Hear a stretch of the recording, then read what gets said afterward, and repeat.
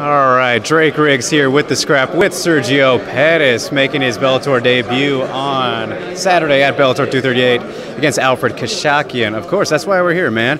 So I'm just curious, Sergio, was it difficult at all making the decision to leave the UFC? Because that's where a lot of people dream to be. Obviously, that's the goal growing up. You get to watch all the Ultimate Fighter and everything.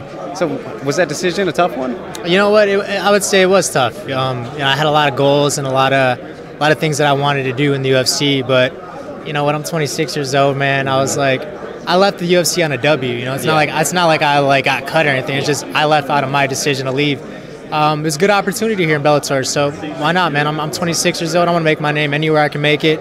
At the end of the day, I'm a mixed martial artist. I'm not a UFC fighter. I'm not, wherever the name is, I'm a mixed martial artist. If I get a fight on the highest level, it's fighting the highest competition. That's what I want.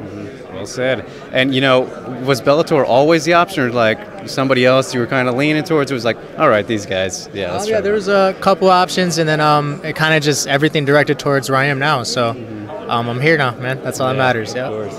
And, the cool thing about Bellator in 2020, I think, is that, so many options, like, compared to the UFC, like, Bellator's doing the tournaments, then there's the Rising collaboration, can go over there, fight in Japan.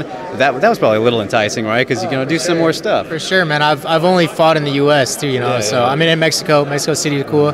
But if I get a chance to fight out in fucking Thailand or Tokyo or wherever else they're going, I would love to, wherever they're going. Awesome.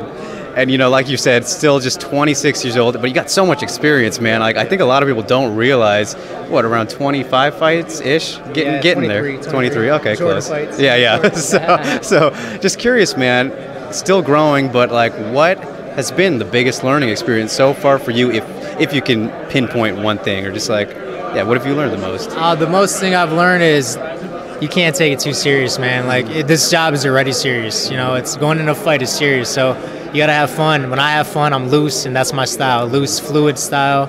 So, no more stress and no more expectations. Just going out there and do what I do best. Very nice, very nice. I'm just curious, is there somebody you would say has been your toughest opponent so far, if you can think of anybody specifically? In all different ways, they were tough. Cejudo, obviously, a tough opponent. Triple C now, you know what I'm saying? Yeah, Not anymore. Not anymore. Well, double C, whatever it is. But I would say Cejudo was a tough fight. Taught me a lot.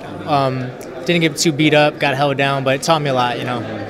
Yeah, and for your opponent here in Alfred, he's another good guy. I think people don't realize he's got a good streak going. He's got some good wins under his belt. Only lost to like some of the better guys like Archuleta, some others I'm forgetting here on the spot. But where do you rank him? Maybe not compared to other people, but what are your thoughts on him overall as an opponent? Not getting maybe. He's not as known as some other guys. Yeah, man. He's not as known, but he's definitely, his skill set is good. I've been watching his fights. His mentality, he's a tough guy. He's going to come out there and try to fuck me up. So I'm excited, man. I would say every fight's tough in their own way, and this fight's going to be tough.